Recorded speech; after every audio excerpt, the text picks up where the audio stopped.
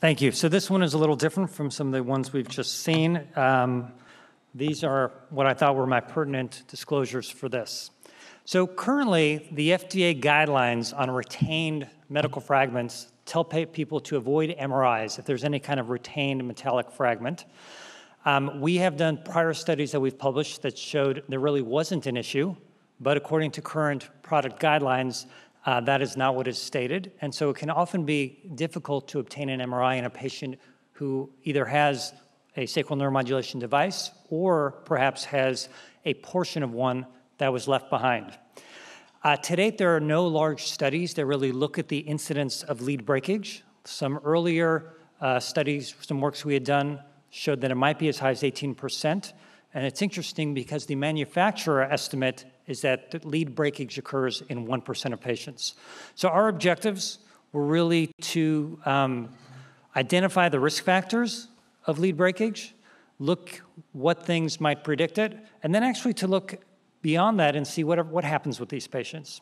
So we did a review of all the lead removals at one institution, and we excluded patients who had failed a stage 1 trial. So that was a lead that would have just been in for 2 or 3 weeks. So we didn't count those.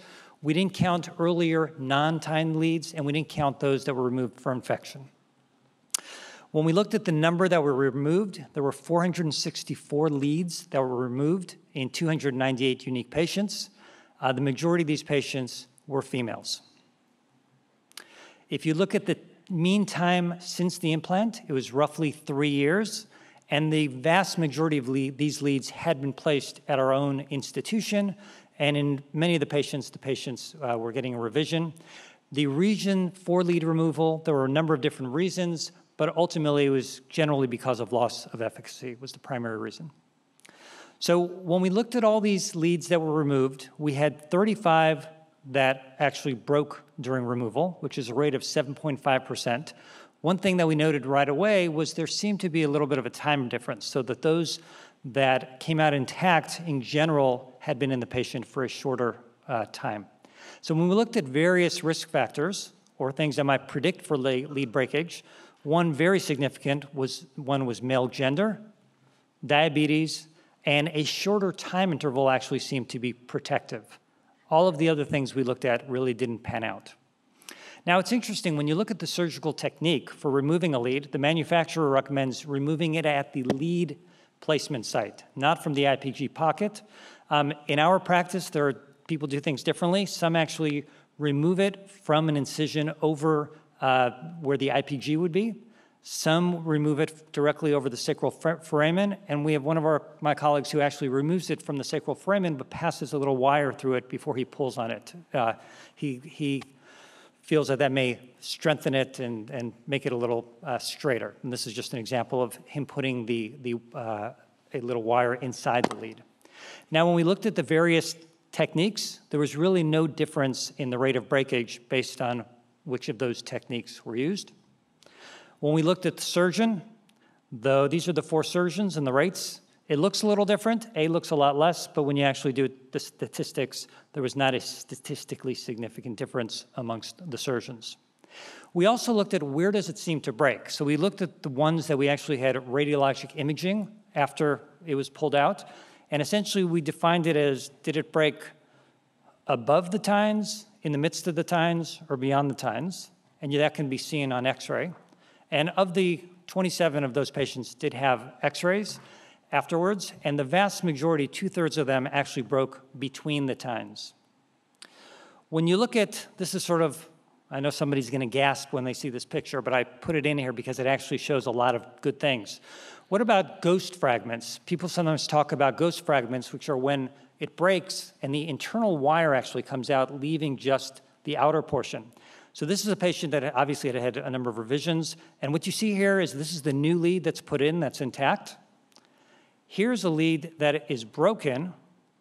However, the actual inner wire is still there.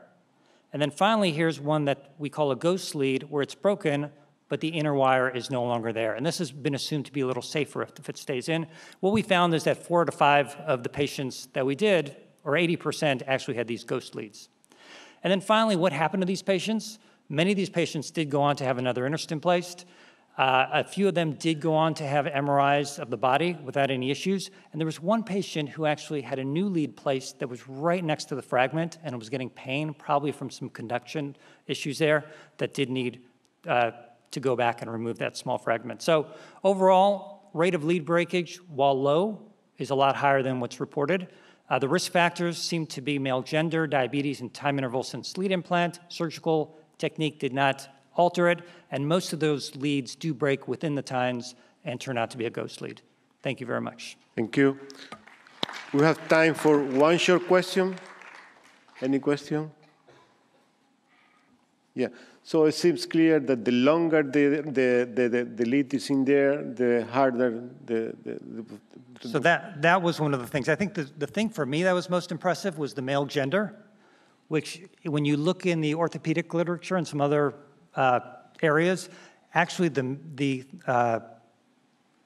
lumbodorsal fascia in men seems to be thicker and has a much higher shear strength. So that may explain why there's a difference between men and women. But I mean, in the big picture, most of them come out fine. And although there are these MRI issues currently, my sense is that from a practical clinical standpoint, it probably doesn't make much of a difference. Short question, please. Mike Ruggieri from Philadelphia again. I thought the MRI was worried that it would make it move.